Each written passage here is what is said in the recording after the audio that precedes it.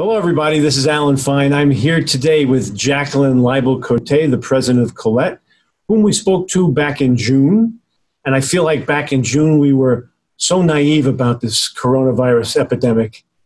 And now we know so much more, and we will know so much more in the future. But in the meantime, let's find out what's going on with Collette and more on Insider Travel Report. Jacqueline, hi. Hi, Alan. Great to see you. Great to see you too. So, where do we begin? Do you have a spot? Well, I'll start. How are bookings? Forward bookings into mid-2021 are looking really strong. We're seeing activity on the website, definitely seeing activity coming through, but definitely from May onward, and definitely pushing into the latter half of the year, which is good. I think that's also showing that people are optimistic that they will and want to travel. They just want to make sure that we sort of get through that first part of the year. And are these new bookings or are these rebookings? Both? Still both, but a lot of it is new bookings. So that's also a very positive trend because we are still not spending much from the marketing side of things, but, really sort of looking at what's new coming through. And, you're seeing some of the top destinations that we're selling right now that are booking are your Italys, they're your Icelands. You're seeing Japan in the top, tours of places people want to go, which was, a trend that you saw prior to COVID, but you're still seeing people want some of those long haul destinations still. And they're just hopeful that when travel's back, that they're going to go. You have, let's talk about your cancellation policy.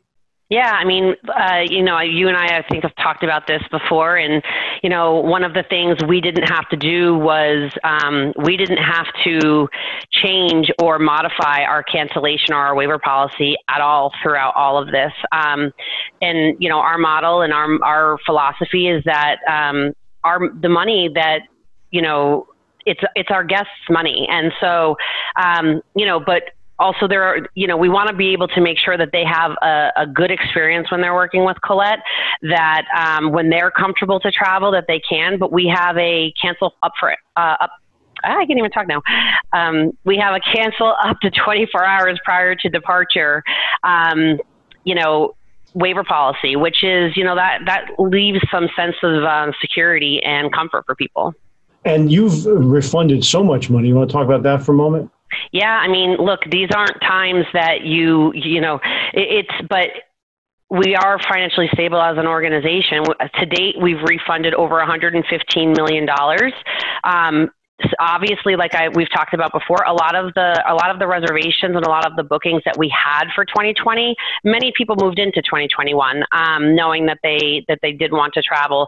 But for those people who were unsure, or just wanted to sort of wait until there's more certainty in the world, we refunded that money, and we're hoping that we made it easy to work with us, and that they'll come back to the travel agent that they booked through, and back to Collette and on one of our tour products, because in the end, like we said, it's their money, and it's not fair for us to hold on to what is rightfully theirs. But another pivot that you made with COVID was you thought about the travel advisor, and since that's our key audience, that is our audience, yep. The advanced commission program. Talk yep. about that, please. Yeah, no, I mean, so, we've surveyed back in the early part of the summer, we had surveyed out to the travel agent community.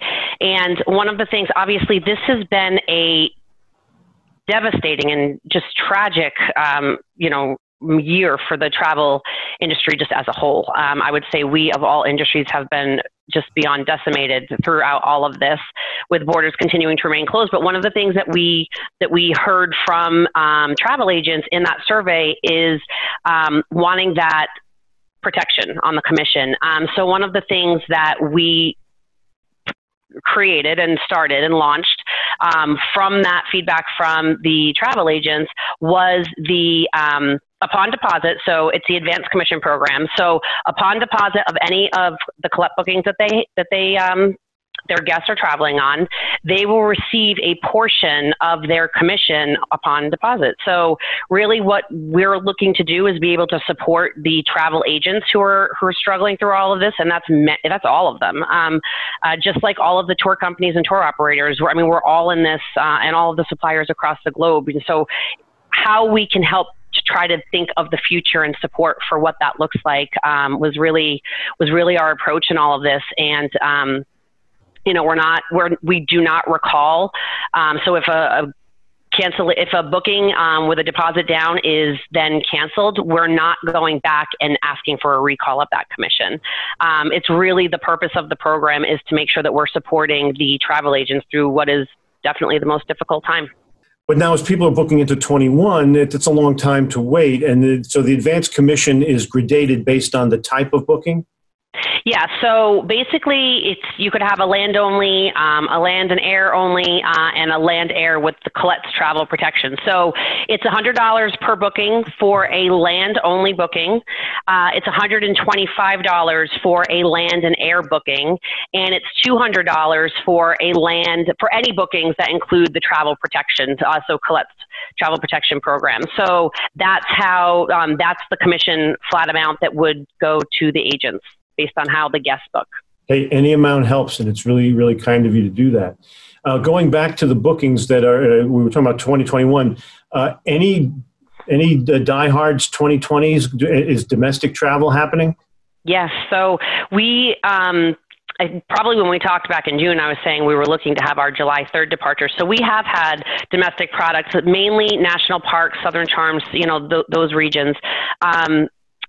So we have had we've had many tours, not in this year, I guess. Well, you had the South Dakota one. Yes, South Dakota. That was the first one, the Spotlight on South Dakota, but that was July 3rd. So we have had quite a few tours at lower numbers. So anywhere between 9 to the max of, 20 or so, which would be half of a bus. But yeah, so what happens is we make the tour operational, and at that point, people then pay the final payment. So that was how we sort of changed our typical policy for when final payment would be due was once we made it operational. So those people are paying as soon as we make it operational. And we actually had we had 2 ladies who had traveled with us. They loved being on the road with us, and they loved being back out traveling, and thought, wow, this is the best time to sort of be doing this because it's not as busy.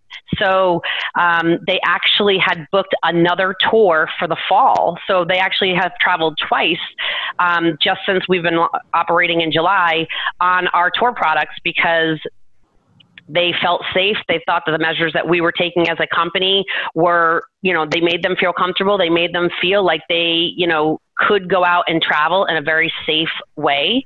And they trusted us to be able to do that. So we've had people come back with us. So yeah, it's been that's a great sign. So what is it exactly that they're seeing? Like if they were to speak and say, hey, I like this, it's safe because I saw this or this, what were the pivots you made on the tours? Yeah, just having people wear the masks on the coach, and when and where needed. If they're on their own walking through Mount Rushmore or wherever they might be, and they're with whoever they've been with during this, this time, and they want to take their masks off and take a picture and do all that, they can do that. But the fact that we're having people wear their face masks when we're around the whole group and, following all the proper protocols, that they're feeling safe about, having hand sanitizer readily available throughout the entire day. So it's those sorts of things. And then what our suppliers and what our partners are doing, the hotels and all the restaurants and everything and where they're going, and you're hand picking those, making sure that they're in compliance with what your values are. Yep, for sure. Yep. And if anything were of a difference of value or what we thought might not be in the best, situation for our clients or for our guests, we wouldn't, we would change restaurants if we needed to or anything along those lines. So yeah, we're definitely going to make those changes as needed. Now, at this stage, is there any change in your recommendation on how travel advisors should work with you and your clients, or is it the same? I would say it's the same. What I would think about is there is going to be a demand in high volume when we sort of come out of this, when there is more certainty. I think we're already seeing that now. We're having very strong week, up from year over year. So really sort of looking at 2019 versus 2021, because 20 sort of ended up becoming obviously a wash.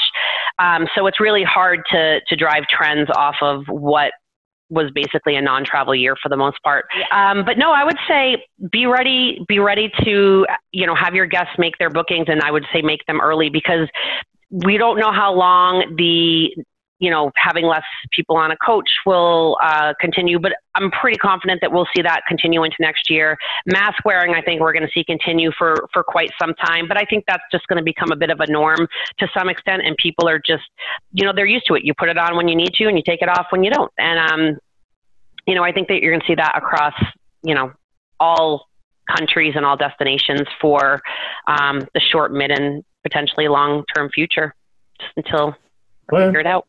So travel advisors who are new to Collette, how can they start working with you? Look, if they're new to Collette, hopefully they've been hearing a lot of the positive and great feedback that we've been hearing. We have travel partners who have been telling us that we have stood out bar none to some of the other tour companies, which is great. In the sense, look, I want to see everyone succeed, whether they're competitors, whether this is the travel industry, and we need to stay tight, and we need to stay, we need to keep each other afloat. That is the industry that we're in. It is good to hear that we have been less of a headache for our travel partners. And with that, it in turn makes them look it helps their guests trust them because they chose Collette, and we made it easy for them to be able to get their money back. This isn't a suspension of tours. This is a pandemic, and, we can twist words and change things, but in the end, we just have to be ready to operate in the best way that we can when we're coming out of this, and we can do it in much higher volume. And I would also say the fact that we've been out there, we have been able to understand what works best, how to operate in a COVID environment, and we've been doing it successfully. Like I said, we have people who came back. Our excellence rating on our surveys from passengers from July onward is 94%. Excellent experience overall. So that's telling you what our guests are feeling and saying based on travel in a COVID scenario. So it is possible. People can have a good time. And so to me, those numbers, speak volumes of how travelers, if they really want to be out there, how they're feeling. And so it's not jeopardizing an overall excellent experience.